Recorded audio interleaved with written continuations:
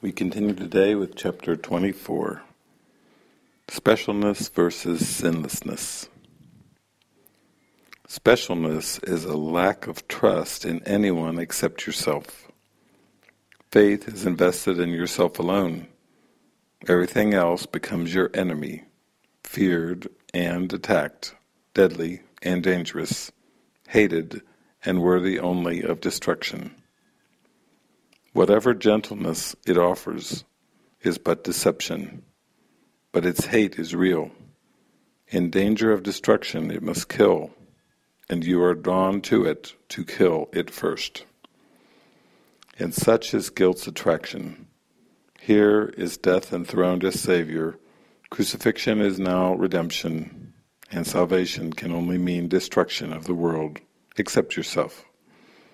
What could the purpose of the body be but specialness? And it is this that makes it frail and helpless in its own defense. It was conceived to make you frail and helpless. The goal of separation is its curse, yet bodies have no goal. Purpose is of the mind, and minds can change as they desire. What they are, and all their attributes, they cannot change. But what they hold as purpose can be changed, and body states must shift accordingly. Of itself, the body can do nothing. See it as a means to hurt, and it is hurt. See it as a means to heal, and it is healed. You can but hurt yourself. This has been oft repeated, but is difficult to grasp as yet. To minds intent on specialness it is impossible. Yet to those who wish to heal and not to attack, it is quite obvious. The purpose of attack is in the mind, and its effects are felt, but where it is. Nor is the mind limited, so must it be that harmful purpose hurts the mind as one. Nothing could make less sense to specialness. Nothing could make more sense to miracles. For miracles are merely change of purpose from hurt to healing. This shift in purpose does, quote, endanger specialness, but only in the sense that all illusions are, quote, threatened by the truth. They will not stand before it. Yet what comfort has ever been in them that you would keep the gift your Father asked from Him and give it there instead?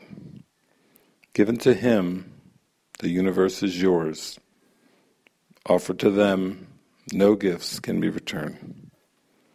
What you have given, specialness, has left you bankrupt, and your treasure house barren and empty, with an open door, inviting everything that would disturb your peace to enter and destroy. Earlier I said, consider not the means by which salvation is attained, nor how to reach it, but do consider, and consider well, whether it is your wish that you might see your brother sinless. To specialness, the answer must be no. A sinless brother is its enemy, while sin, if it were possible, would be its friend. Your brother's sin would justify itself and give it meaning that the truth denies. All that is real proclaims his sinlessness. All that is false proclaims his sins as real. If he is sinful, then is your reality not real, but just a dream of specialness that lasts an instant, crumbling into dust. Do not defend this senseless dream in which God is bereft of what He loves and you remain beyond salvation. Only this is certain in this shifting world that has no meaning in reality. When peace is not with you entirely, and when you suffer pain of any kind, you have beheld some sin within your brother and have rejoiced at what you thought was there. Your specialness seems safe because of it, and thus you saved what you appointed to be your Savior and crucified the one whom God has given you instead. So are you bound with Him, for you are one, and so is specialness his, quote, enemy, as yours as well. And from the workbook, Lesson 187, I bless the world because I bless myself. No one can give unless he has. In fact, giving is the proof of having. We have made this point before. What seems to make it hard to credit is not this. No one can doubt that you must first possess what you would give. It is the second phase on which the world and true perception differ. Having had and given, then the world asserts that you have lost what you possessed. The truth maintains that giving will increase what you possess. How is this possible? For it is sure that if you give a finite thing away, your body's eyes will not perceive it yours. Yet we have learned that things but represent the thoughts that make them, and you do not lack for proof that when you give ideas away, you strengthen them in your own mind. Perhaps the form in which the thought seems to appear is changed in giving, yet it must return to him who gives, nor can the form it takes be less acceptable. It must be more. Ideas must first belong to you before you give them.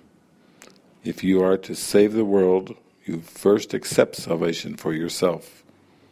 But you will not believe that this is done until you see the miracles it brings to everyone you look upon. Herein is the idea of giving clarified and giving meaning.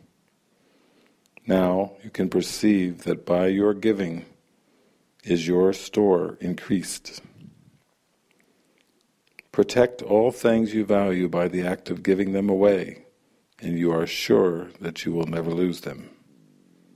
What you thought you did not have is thereby proven yours. Yet value not its form, for this will change and grow unrecognizable in time, however much you try to keep it safe. No form endures.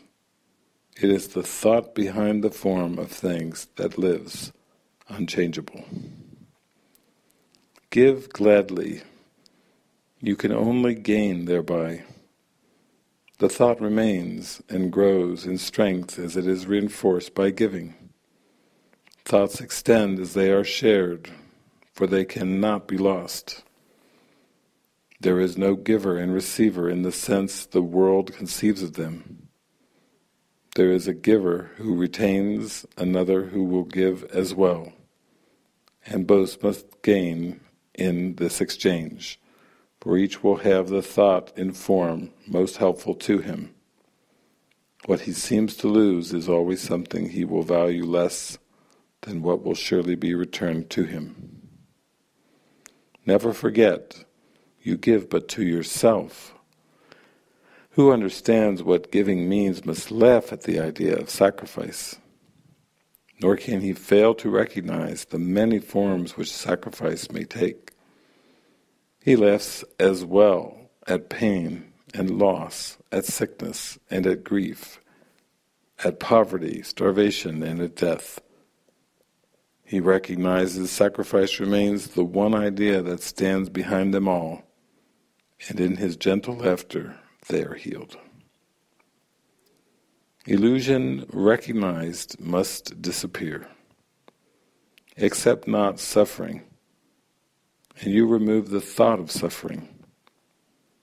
Your blessing lies on everyone who suffers, when you choose to see all suffering as what it is.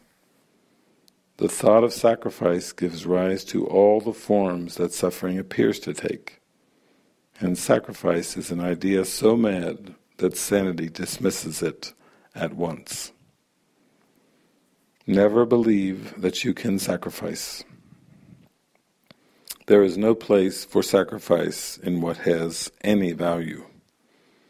If the thought occurs, its very presence proves that error has arisen and correction must be made. Your blessing will correct it. Given first to you, it now is yours to give as well.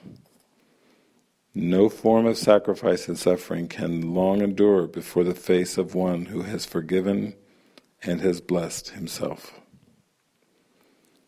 The lilies that your brother offers you are laid upon your altar, with the ones you offer him beside them. Who could fear to look upon such lovely holiness? The great illusion of the fear of God diminishes to nothingness before the purity that you will look on here. Be not afraid to look. The blessedness you will behold will take away all thought of form and leave instead the perfect gift forever there, forever to increase, forever yours, forever given away. Now are we one in thought, for fear has gone. And here before the altar to one God, one Father, one Creator, and one thought, we stand together as one Son of God, not separate from Him who is our source, not distant from one brother who is part of our one self, whose innocence has joined us all as one. We stand in blessedness and give as we receive. The name of God is on our lips, and as we look within, we see the purity of heaven shine in our reflection of our Father's love. Now are we blessed, and now we bless the world. What we have looked upon, we would extend, for we would see it everywhere. We would behold it shining with the grace of God in everyone. We would not have it be withheld from anything we look upon. And to ensure this holy sight is ours, we offer it to everything we see. For where we see it, it will be returned to us in form of lilies we can lay upon our altar, making it a home for innocence itself, who dwells in us and offers us His holiness as ours. Amen.